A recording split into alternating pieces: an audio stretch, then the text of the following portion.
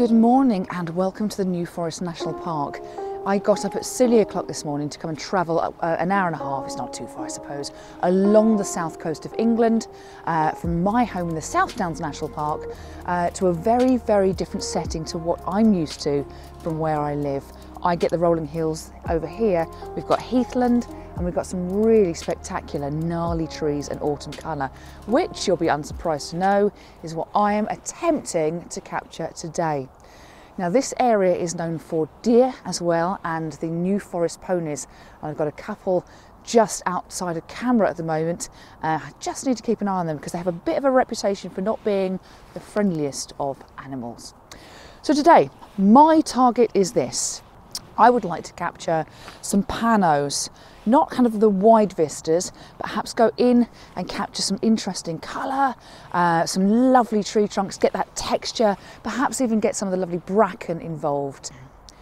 At the moment, I have this place to myself. I am on the Ornamental Drive, which is just north of the A35, and it's known for having fabulous treescapes and the opportunity to kind of get some intimate wildlife shots as well. The one thing I do know is that I've got to put my wellies on because I've just done a bit of a recce and ended up quite wet, quite frankly.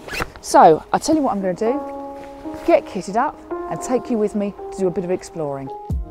Now what you're going to see is a catalogue of small disasters and indecision due to my lack of knowledge of the area. Shooting woodland is hard enough without adding unfamiliarity into the pot. The best woodland shots tend to come from those who have an intimate knowledge of a place, those who know where to go when certain conditions happen, those who don't do an impression of a headless chicken on camera. You have been warned. Well, I have just seen a white van going up and down here, this particular road, about 4 or 5 times, and I thought, that has to be a photographer. He's just pulled in and it's someone I follow. Quite exciting.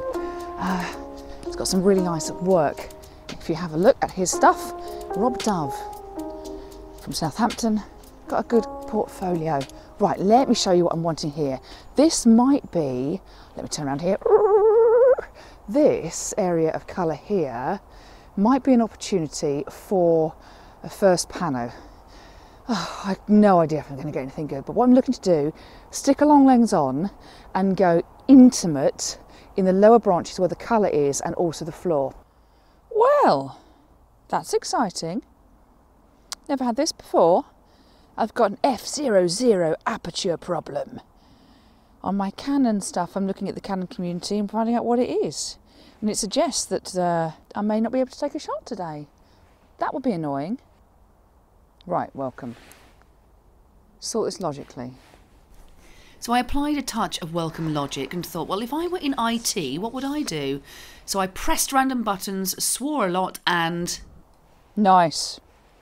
Problem solved. By detaching and reattaching the lens. Very complicated. I know what I'm like. I end up focusing on one bit, right? And I then miss everything else. So just welcome. Keep an eye on what's going on to your right. What is going on to my right is this. The sun is coming up somewhere over there and it's hitting the top of the leaves. It's just making them glow a little bit, which is lovely. So instead of responding to the dynamic light situation, like a fool, I sat on my composition and got, well, rubbish really. I stitched the raws together and did a basic edit or two, but I just gave up. Problem with not knowing a place is you can't be in the right position for when the sun breaks through or things happen. Oh, that's nice. Okay, I've got nice sunbeams, but I've also got a fallen tree that's just showing its backside to me. That's not going to work. And colour is not always enough. You need some nice light on it, which I didn't have at the last shot. And so now I'm just going round in circles, literally thinking, do I stay here or do I go up the road? And I think the answer is I'm going up the road because this behind me, it's now in pretty much full sun and it's not doing it for me. So I'm just make a decision, woman. Sometimes a cycle of indecision sets in if I don't know an area well enough. I'm always thinking somewhere else that looks more promising, so it's off to venue 2 and a profusion of poor choices. Right, I have driven up the road, and what I'm going to do is just, without a camera, unless I'm really interested in something, I'm going to just go up and down, jump out the car at legal spots to park, and just have a look at what the trees are offering in terms of interest, i.e. not straight up and down, and autumnal colour. I like these, but I don't know what to do with them. Some interesting trees here. As you can see, the sun's poking through right now, which means it won't be by the time I go and get my kit. Right, so I have a tree in mind. As you can see by the light source here, I am managing to capture the sun through the branches. I'm not in love with this.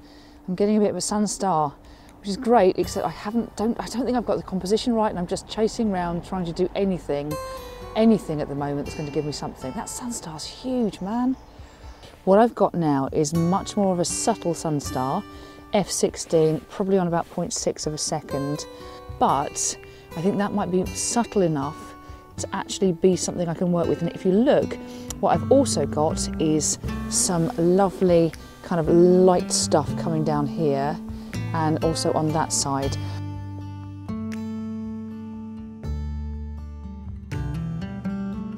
I also like a bit of a gadget, and I've treated myself to a filter. It's a Nisi Black Mist Filter, and it kind of gives an ethereal effect to landscape photography, particularly if you've got the light in it. So one of my last shots, I got a sun star, which I think is vaguely passable, but actually this, if I put that on, should kind of diffuse the light quite a bit. So I'm going to give that a go at some stage today.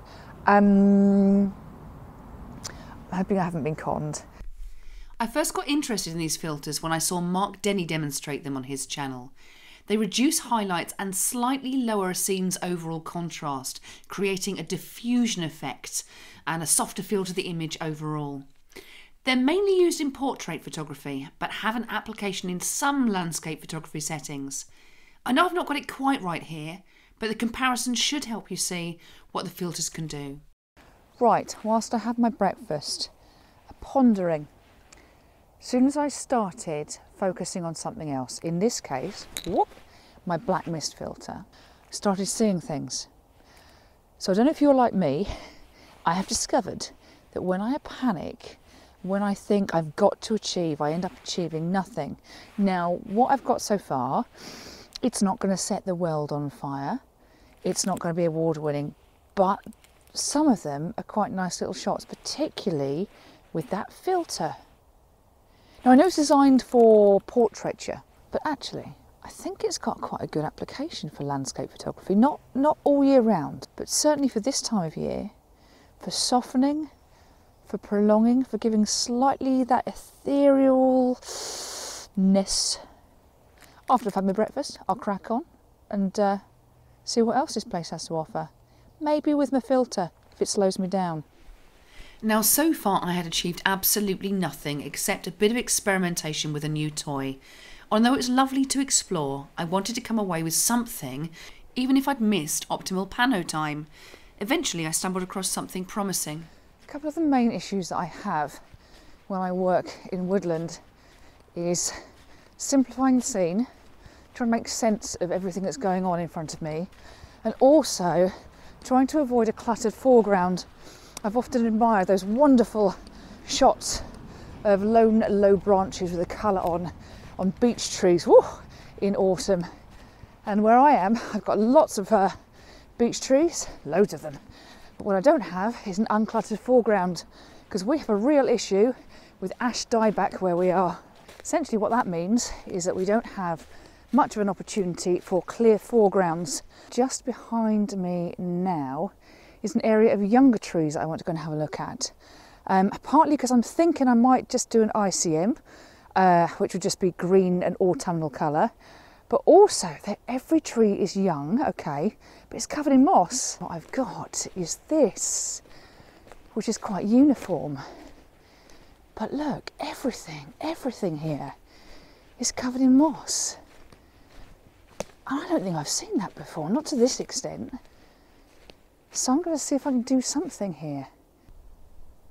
So at the moment I'm picking out little vignettes and I'm focused on these 5 trees here.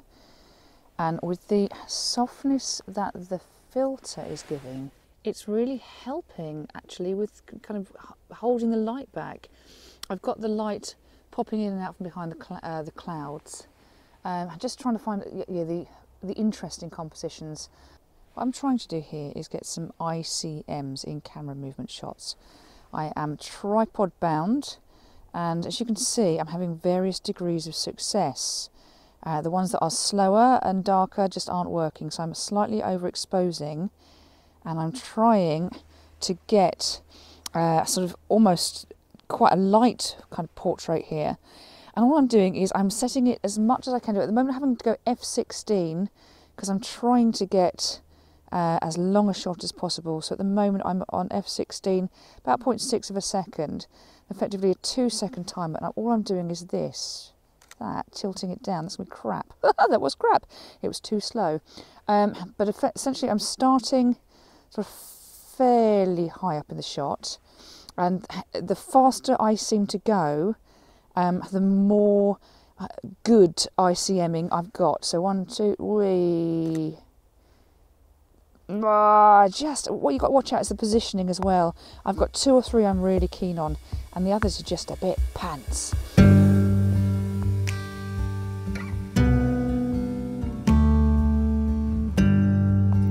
Sometimes you've just got to know when to give up. So I decided to call it a day and wend my way home. A few weeks later, when I finally looked at the shots, I found one that I genuinely liked. Not at all what I've envisaged, but hey.